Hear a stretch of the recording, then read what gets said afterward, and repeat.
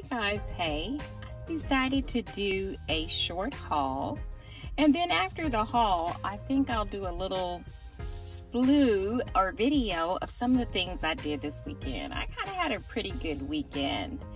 I did some crafts just for the heck of it to, you know, celebrate and pick in that inner child creativity. And then I went to Books A Million, and I also went to a spa and had a Swedish massage this weekend. So overall, it was pretty much a weekend of self-care in a way, because I love to read. I don't always get massages, but it was great to get one. And then crafts is a new kind of thing for me, and being a part of the craft, I made a wand for myself that I'm pretty proud of. And to celebrate the mermaid, I made a mermaid jar. So I'm going to share some of these things with you. So I went to Books A Million, and I got this book, The Witch's Way, and it is awesome.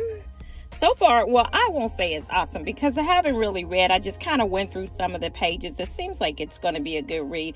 I am going to do a review on it later. Again, this is The Witch's Way, a guide to modern day spellcraft, nature magic, and divination by Sean Robbins and Leanne Greenaway.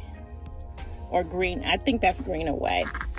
And I just picked up this eucalyptus one and bundle.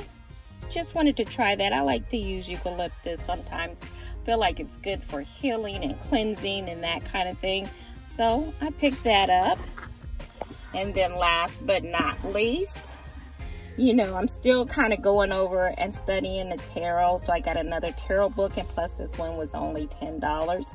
It's Magical Tarot, Spread, Spell Work, and Ritual for Creating Your Life. And it is by Robin Valentine. And I thought this would be a really good book just to kind of go over some tarot. It says it has some new spreads in there, and I went through the book as I was there.